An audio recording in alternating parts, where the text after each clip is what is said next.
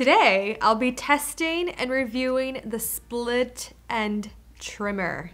This bad boy was not cheap. I think it was around 145 US dollars. So this right here, this is the Split Ender Pro 2, and this is the 1/4 inch trim, so 1/4 inch trim. The Split Ender Pro is specifically designed to only trim the very end of the hair strand, which can only enter the blades. It trims from 1/8 of an inch of the ends alone by using the 1/8 trim, and the 1/4 inch by using the 1/4 trim setting. So the Split Ender Pro 2 comes with only the 1/4 inch trim. It's already inside, so it doesn't come out, and they say don't try to take it out because you can break it. So it does give you instructions of how to prep the hair and how to use it.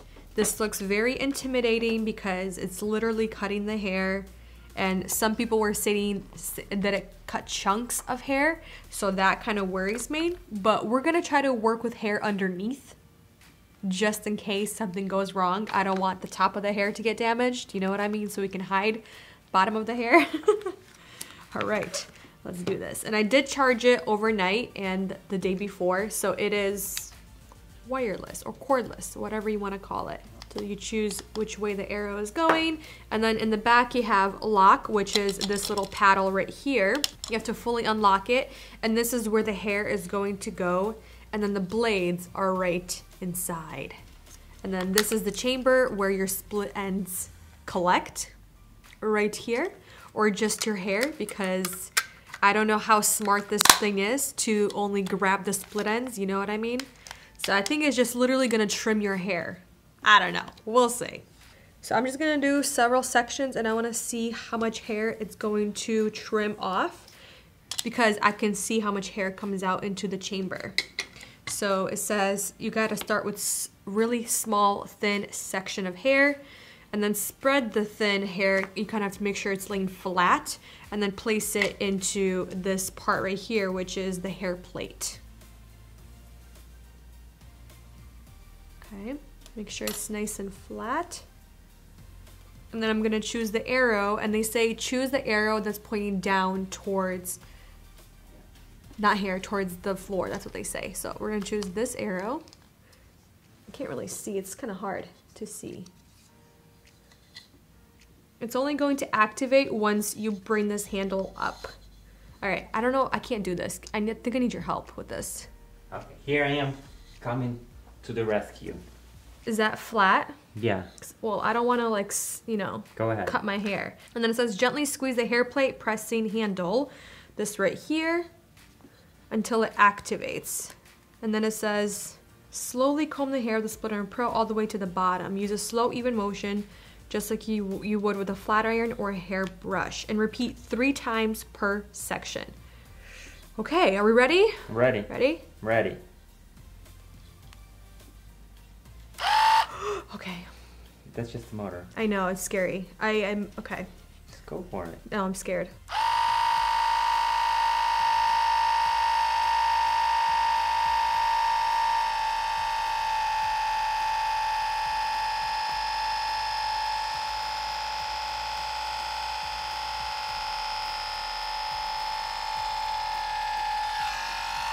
Got some hairs. It looks thinner, you guys. Whew. My heart is racing right now.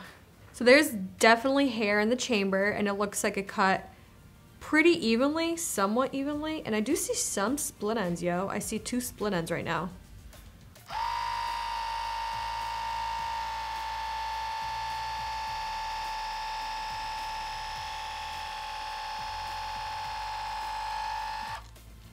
I don't know if I want to go 3 times.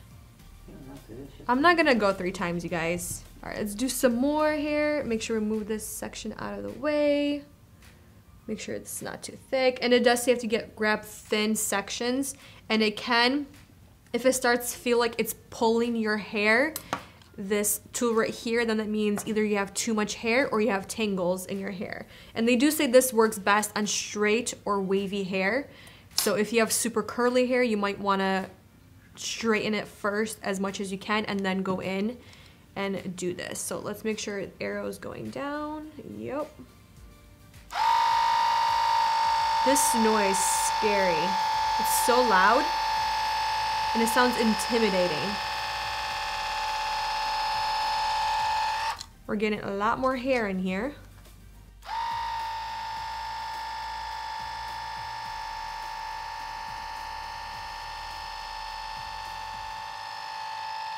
Cool, cool, cool.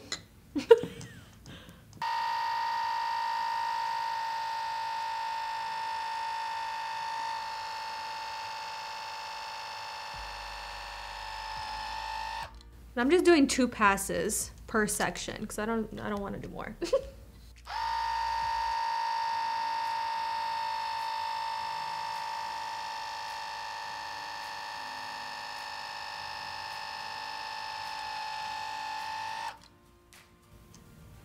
It's definitely hair in there.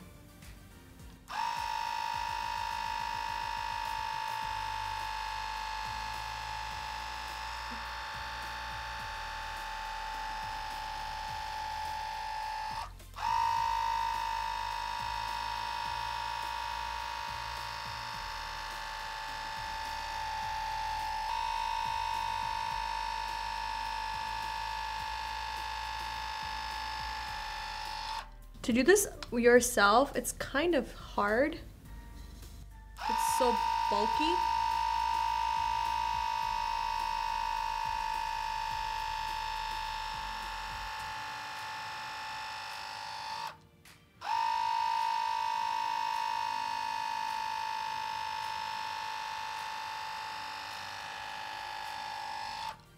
Yeah, I feel like it's making my hair shorter in a lot of places. I'm looking at the hairs in here. Some of them are shorter, some of them are longer. But the hair is also falling. Oh, there's a little piece of hair right here.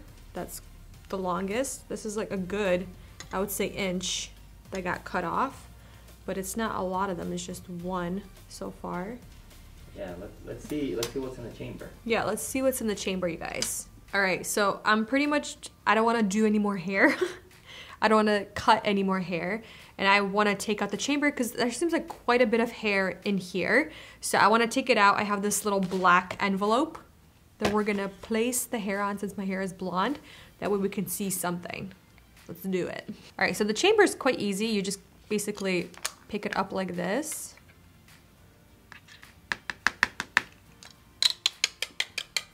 Wow, it's quite a bit of hair. How many sections do we do? I think we did like 4 sections in total, maybe 4 or 5. A lot of hair is stuck inside, so I would either like vacuum it out or they give instructions of how to clean it, but I would probably vacuum it out first before sanitizing it, whatever, etc. Are those blades in there so you can't? Yeah, well, this right here is what makes your hair go through, but the blades are right there on both sides. You can see the blades. Okay. All right, we're going to inspect the hair split ends. All right, so I see a split end right here, right away.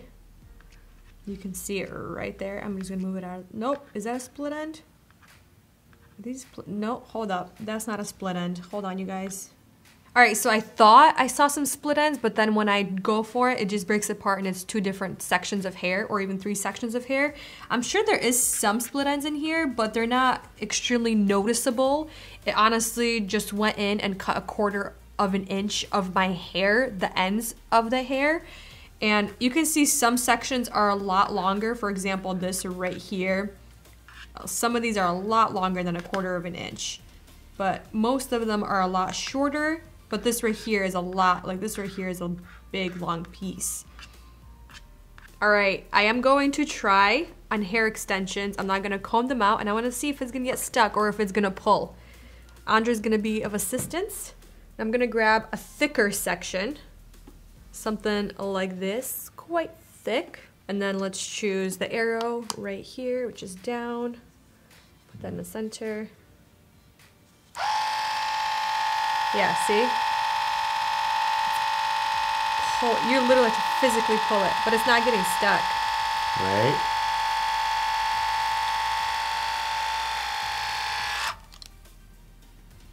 I mean, it's pulling the hair out because it's an extension. Yeah. Let's do something even thicker.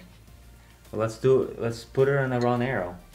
Ooh, arrow. Let's do that. People will do that. All right, we're gonna do that on a wrong arrow. And we're gonna grab this section right here.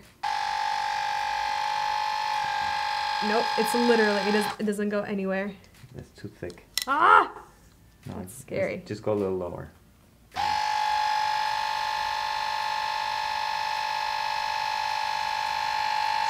Is anything getting trimmed? Yeah, a little bit.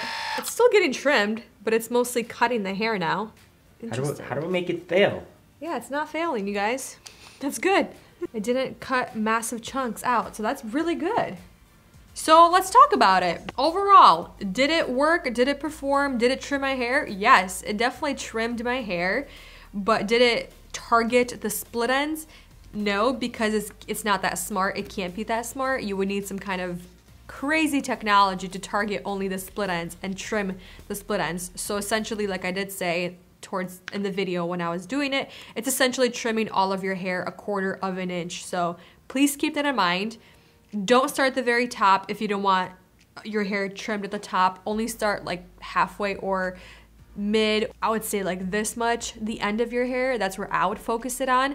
And we did try to make it fail to see what would happen. It would get stuck, if it would make weird noises, but the only thing it does, it just moves a lot slower when it's a very thick section. So you have to kind of pull it through. So that's not the best advice. So the best advice, like they did say, is use only small, thin sections, and that is gonna take a long time to do, especially if you're doing 3 times per section, which I think is unnecessary, honestly. But it does work. And also, it doesn't look like it got all the hair. It's still kind of being selective. Yes, kind of.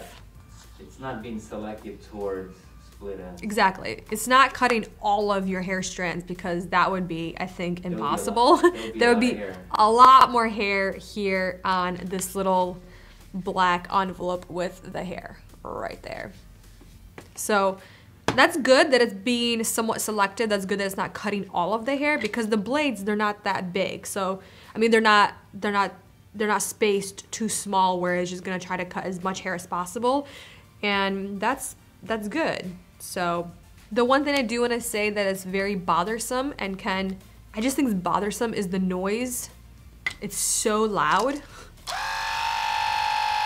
And it sounds very intimidating. Very intimidating. And it is very bulky at the top, especially you have to hold it, so you kind of have to manipulate your hand around to do it yourself. I'm sure it's gonna be easier if somebody else does it for you, but if you're doing it yourself, it's gonna take a long time, and it's a little inconvenient of the size, but it's wireless or cordless, however you want to call it. So it does come with the charger. It's right here, and then you just plug her in towards the bottom. It's not a USB charger whatsoever. You just need a plug to plug this in, pretty much. So overall, is this worth $145? No. No. For the technology wise, it's not there. It's far away. I think just getting a little trim, if that's what you're going for, and trims are not $145, and it just takes way too long for the entire head. I only did what, I think 4 to 6 sections, I think, and that was roughly 10 minutes, just that alone, just to make sure, you know, everything is even, there's no tangles, it's not gonna cut your hair, you know what I mean, like chop it off. But yeah, I do want to say it seems safe enough. Like I did say, we kind of tried to do really thick sections, really try to pull on it, try to go in the opposite direction, and it still worked. I think it might have a really hard time with curly hair. Like they do say in the instructions, it's best for straight to wavy hair. If you have curly hair, just like with a hairbrush, it's very hard to get through, because this is essentially a hairbrush with the blades inside. So if you do want a trim and you have curly hair, I would just go get a professional to trim your hair. I'd rather just go to a professional, get my hair nice and trimmed, get it really fresh looking, you know what I mean? So this is, I feel like it's a little too expensive to do on your own. I'm not a fan. Let me know if you have tried this tool, and if you did your entire head, how many times did you do each section and how long did it take you to do this? Like I said, I think I would keep it towards the bottom of my hair. I would not start at the very top because I don't care to trim my hair at the top. I don't care to get layers or more layers. I'm trying to grow out my hair to be as even of a length as possible. So for me personally, if I were to keep using this, which I'm not, I would only focus towards the bottom of my hair where most split ends are. So keeping that in mind, please let me know, how did you enjoy this product? Did it work out for you? Did you have a good experience? Did you have a negative experience? What kind of hair did you have? Please let us all know your thoughts and experience. But for now, thank you for watching, spending time with me and the Split Ender Pro 2, and I'll see you in the next one very soon. Bye.